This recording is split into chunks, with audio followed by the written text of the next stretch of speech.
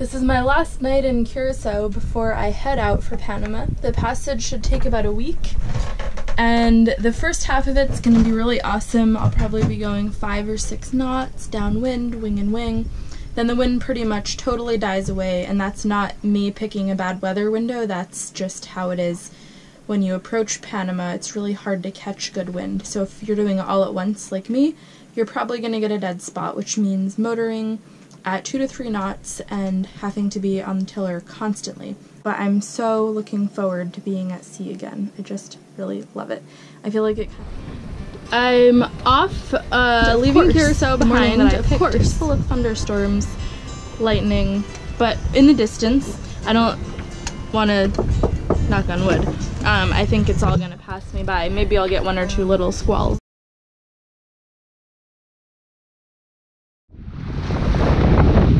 Here comes the rain, and possibly a squall, so I'm all ready. One of the reasons I converted my head sail from roller furling to hang on is that it's super easy to take it down if you need to.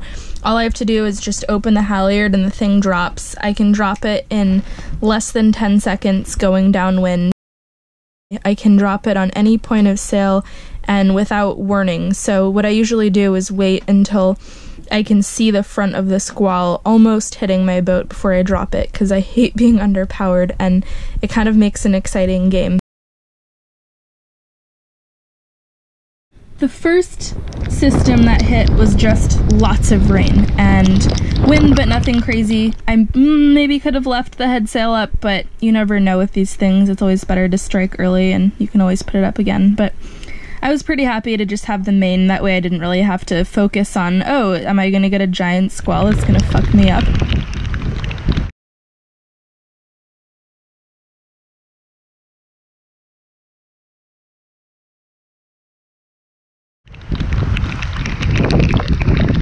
After the first squall, I thought I was set, and then half an hour later I turned around and saw this beast lurking behind me. Watering off my boat for the big passage. Damn I want it to look nice. It's not over. This one looked, you know, bad. It had a lot of white puffies above it, but there was a pretty dark line below it, so all you can do when a squall is approaching is get your sails ready and then just hang out and kind of watch it come and wait to see what happens.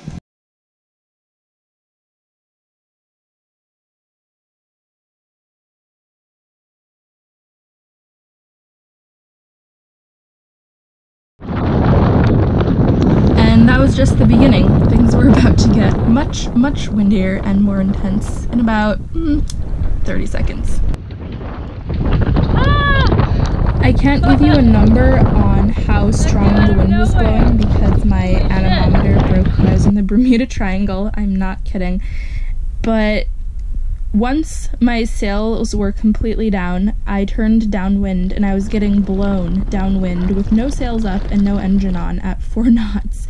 In fact, the wind was so strong, I set my GoPro up on the stanchion and it has a little, it's a clamp with those little balls that kind of connect together so you can turn it in any way, and a wave hit it and cracked one of the balls and the whole camera fell down. And for the rest of the trip, and until I get a new one, I have to use a piece of rope to tie the camera up so that it doesn't fall over because now the connection of the balls is broken. But initially, I was just going to try to put a double reef in the main because I thought, oh, you know, it'll give me some steerage at least. So I was up there kind of messing around with that. That's when the wave hit and the camera fell over. And then I realized that it was just too windy even for a double reef, so I pulled the whole main down and went back into the cockpit, turned my boat downwind, which luckily was the direction I wanted to be going anyway, and just steered with the waves and the wind. And honestly, if this had been a storm or a gale that lasted for days, I would have hated it and it would have been exhausting. But once all my sails were down, I knew it was going to be fine, and it was kind of fun. I feel so alive when the weather is crazy and it's a little bit cold and the rain is hitting my skin and the wind is on my face and it's me and the elements and my boat, and it's just really exciting, especially when you know that it's going to be over in less than an hour. That's the key point of that excitement and fun.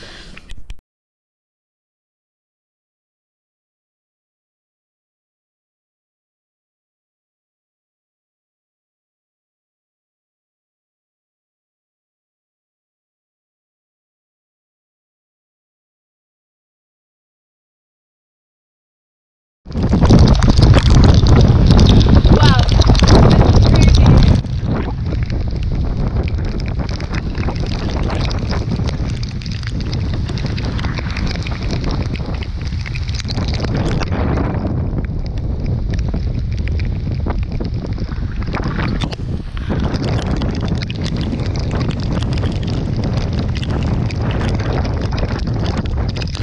Wow, this is fucked up, but also kind of cool.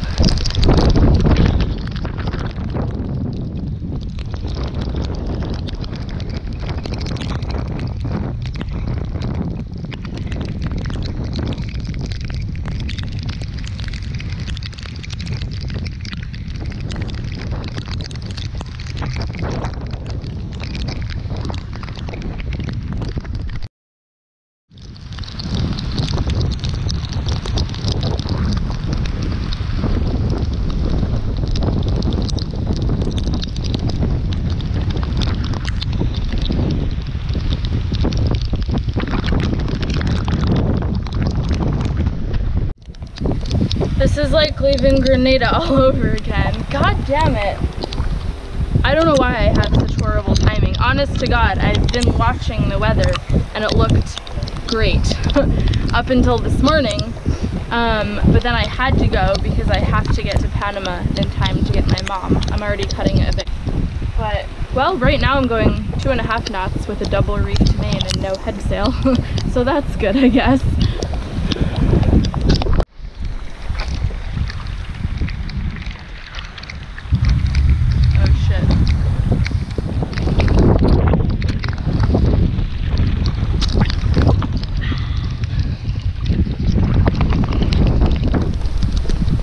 Well, now that I've peed my pants, I think it's time to put the rest of the mainsail up because I think the worst of this is over.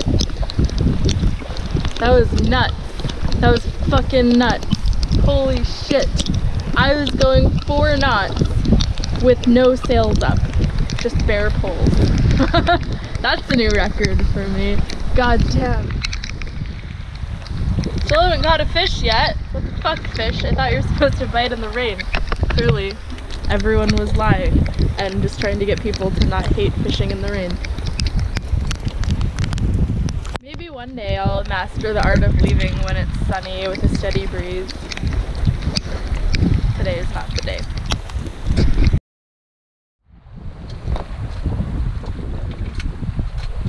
Well, the wind's finally filled in. It's 4 o'clock. The wind is definitely picking up.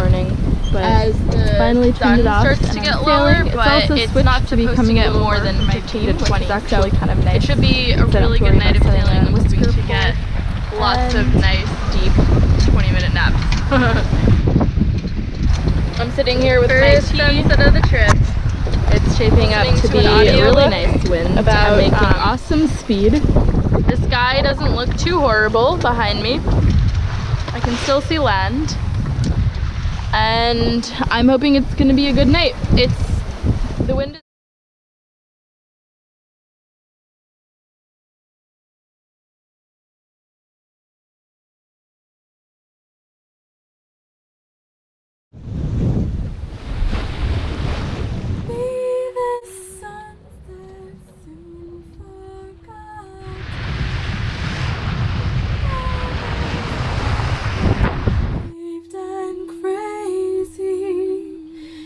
about modern romance.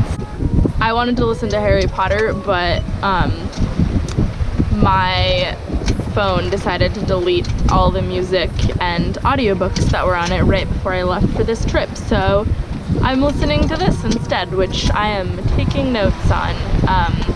Apparently texting is confusing and it's not like it used to be, but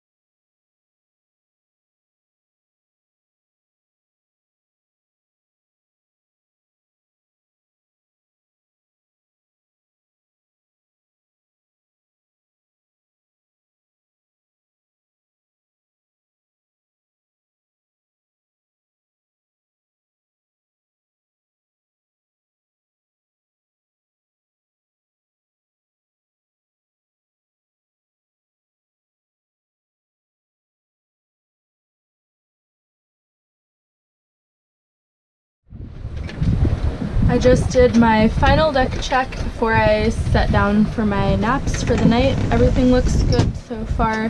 There's a little bit of cloud behind me, but before the sun set I looked and it doesn't look like storm, it just looks more like general clouds, so I'll keep an eye on that. I just made my bed, so I didn't really think when I put all the fruit here that it was going to be in the way of my iPad and phone for the alarm, but I'll just work around that, not a big deal. This is one of my favorite games to play. It's called Where the Fuck Is That Noise Coming From? Every time the boat heels, when I'm at sea, something is rattling and I don't know what it is. It is just really good. I feel so fulfilled by just being underway, and I feel like I'm accomplishing something by it's definitely me moving through space on my boat, that I can, without any guilt, just lie in the sun and read my book. And in regular life, if I'm lazy, it always comes with a guilty feeling that I should be doing more. Sea is the only place where I can really just completely relax. Morning one. It's pretty rolly. I'm just hanging on. It's a really nice morning. I had a really nice amount of sleep last night. No squalls, no sudden gusts of wind. Everything just relaxing and restful.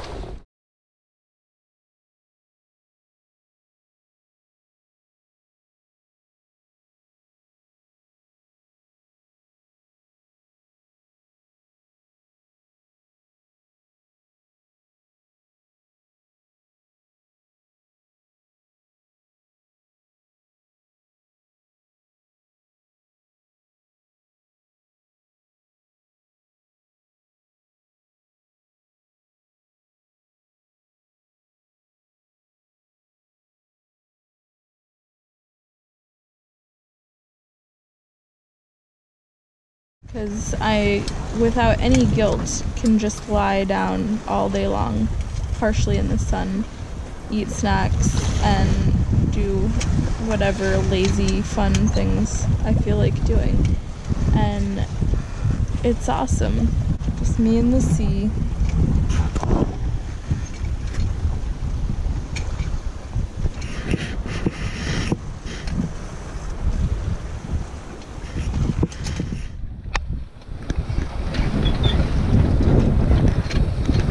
One part of going downwind I'm not crazy about is that the boat just rocks back and forth pretty constantly, and it can be tricky. But the nice thing is that it's everything back kind and of forth, slows down gentle after a rocking couple motion days at sea, and I start to appreciate harsher, every small moment. When things are going well, life is really peaceful.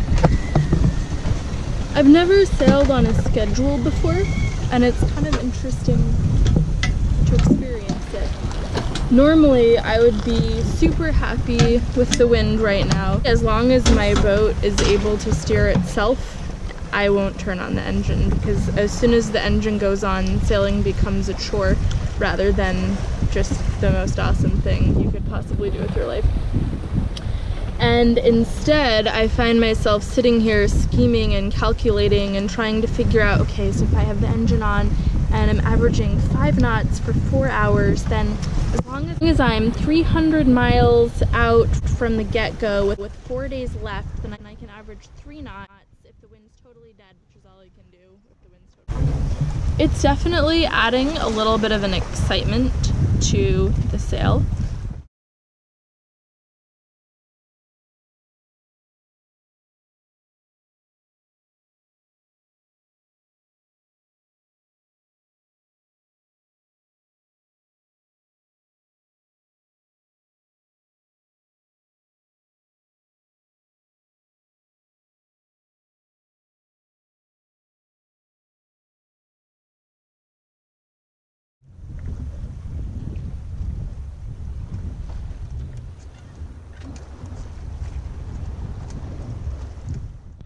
So, for those of you who are curious, this is my trip.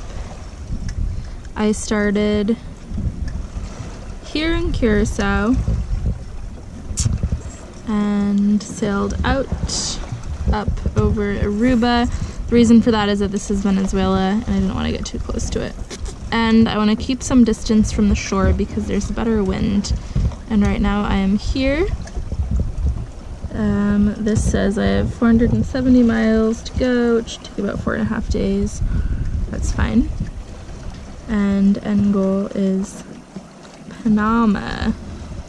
I'm heading into Puerto Lindo, where I can do part of my clear-in, and then I have to take the bus somewhere else, but that's fine.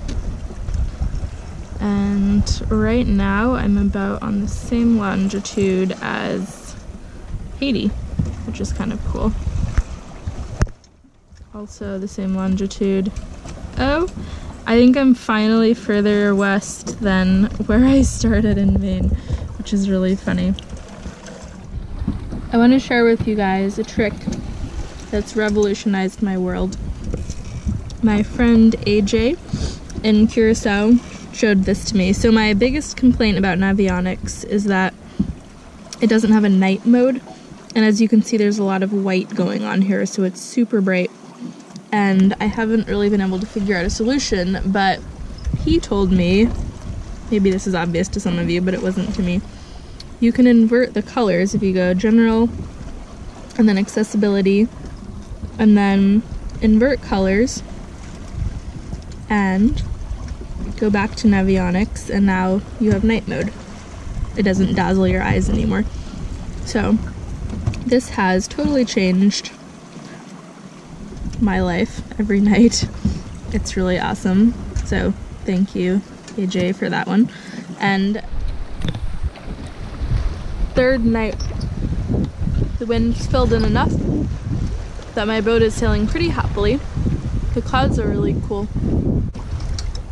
Nothing looks dark and squally, but from this side there's definitely squall potential, so I'll be keeping an eye on that as it gets darker, because I have my pole out and that is going to make things much more complicated.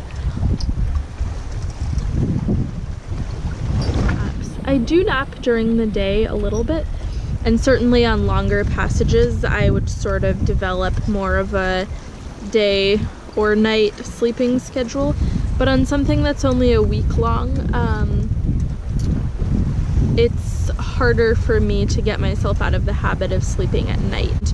Oftentimes at around 3 or 4 in the morning I think about how I should make a sail change, but I wait until it gets light. Unfortunately, And then the act I of getting also up and wasn't able actually to go doing back that to sail sleep change after wakes this me up because the enough squall that I hit. can't keep sleeping. Taking down the pole gets harder with the more wind you're morning, facing, because basically as soon as the boat end is detached, it becomes a battering ram attached to a flogging sail.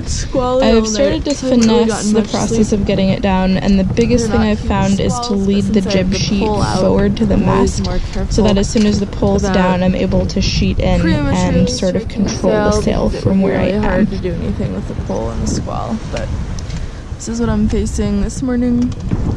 I'm just kind of waiting for it to get closer to my boat to see what sort of wind I'm looking at, and then I'll strike sail accordingly, but I'm guessing Having that I'm gonna have to take down the big head sail, watching the squall approach, because which is fine. I feel really like I can just holding that observe much it. wind anyway. Although sometimes I do have to end up pulling the main down too, but it's a lot less scary. I just want to go back to sleep. This squall is particularly beautiful because the sun was actually rising behind it, so even though I was grumpy about having to be up when I didn't want to be, I was pretty glad that I got to see it because it was magnificent and also big, so, you know, important to make sure that the boat is doing okay. But mostly I just love to see the juxtaposition of the dark, stormy clouds and the really bright sun shining through them.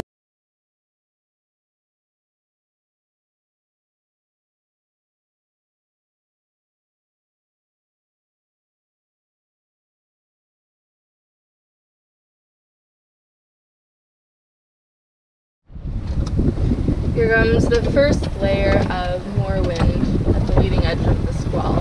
It's pretty far away still and the wind's already picked up, so feeling good about my decision to strike the head sail. It's always nice.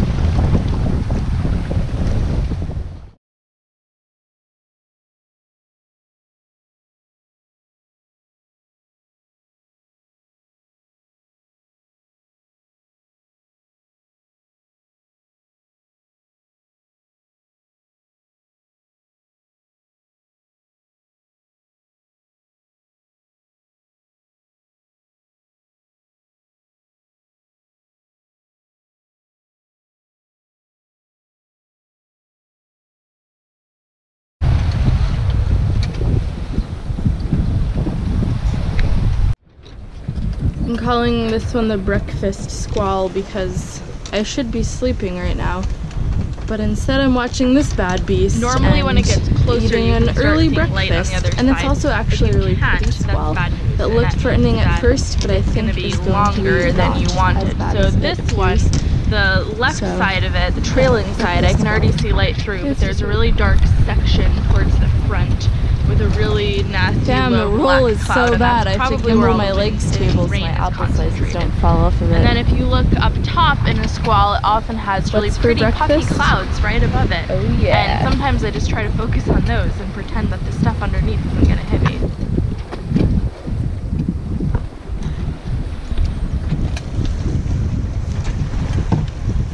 Bon. Now there's starting to be significant thunder coming out of breakfast squall. I don't know that I like the looks of it. But I like the looks of this side. Oh, happy clouds.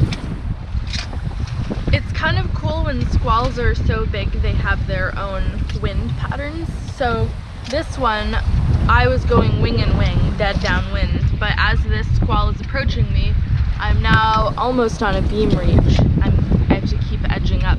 And that's usually when they're really large, they kind of swirl the air around them and create their own little atmosphere. So what I do when I have a big squall approaching me is I always try to look through it. Turned out to actually not be that bad at all. It just looked fierce. And after it was over, Ivan was rewarded with a nice little rainbow in one of the clouds. And the day just got better from there. It stayed pretty nice and sunny, and there were even more surprises for me in the future.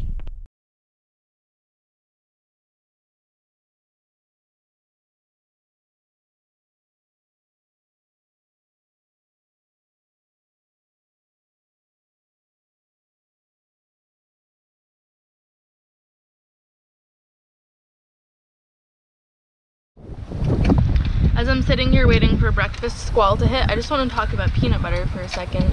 I'm a big advocate for crunchy peanut butter, but sometimes I buy it in foreign language and accidentally get creamy.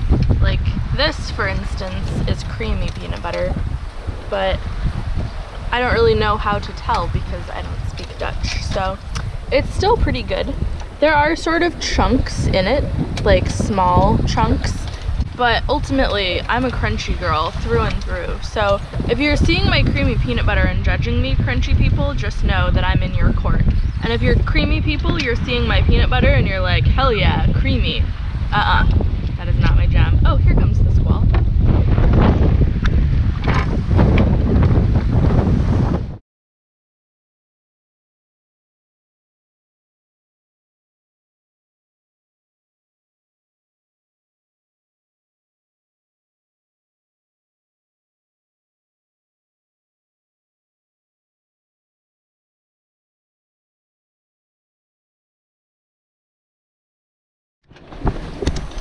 I caught another mahi. It's not as big as my first one, but it's way more one person size, so that's good. I'm just going to take my now incredibly long gaff. Here he is. On the hook. And let's get this puppy aboard.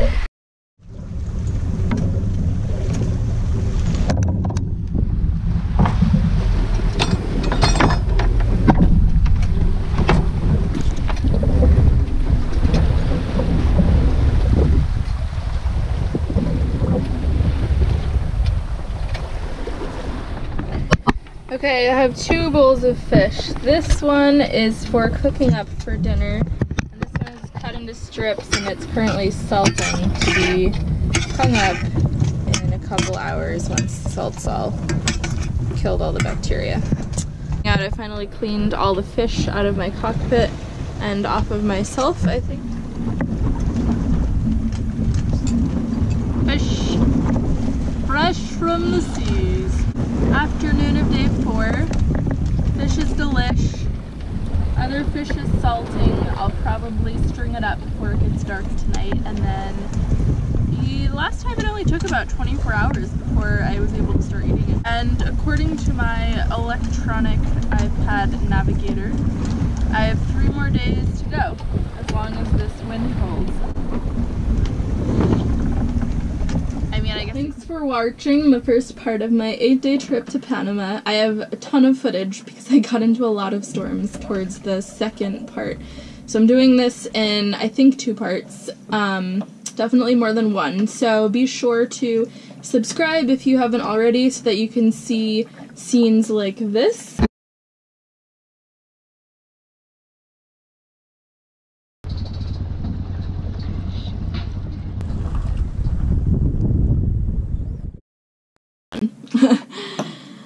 My second half of the trip definitely got way more intense with interesting squalls, lightning storms, all sorts of weird everything. If you like my channel, it does help me if you subscribe and like and share with your friends. And thank you all for your lovely comments. So last video that I uploaded, I gave to my sister-in-law Tish before I left, and she uploaded it while I was at sea. So when I got in, I sat down and read through all the comments that you guys had written on the video, and oh my god, so I was so tired and totally worn out and just lying on the settee, and every single comment was so nice, and it just made me all warm and fuzzy inside, and I'm really worried it's gonna go straight to my head and make me into a giant egotist, but keep them coming.